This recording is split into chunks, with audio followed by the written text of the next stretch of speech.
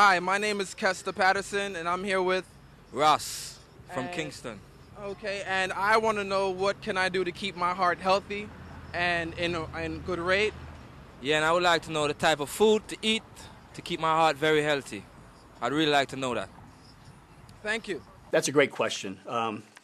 Certainly, we've made great advances in cardiology in terms of procedures, medical therapy for preventing and treating heart disease, but large studies have shown that the most important factor that has been responsible for a reduction in mortality and reduction in incidence of heart disease are the lifestyle modifications that have been made, at least by large sectors of the population. The most important of these is smoking.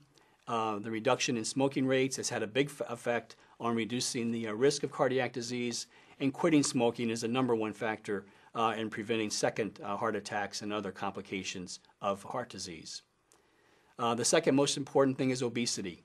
We currently have an epidemic of obesity in the United States, and lifestyle modification is the most important treatment for that. Exercise is important.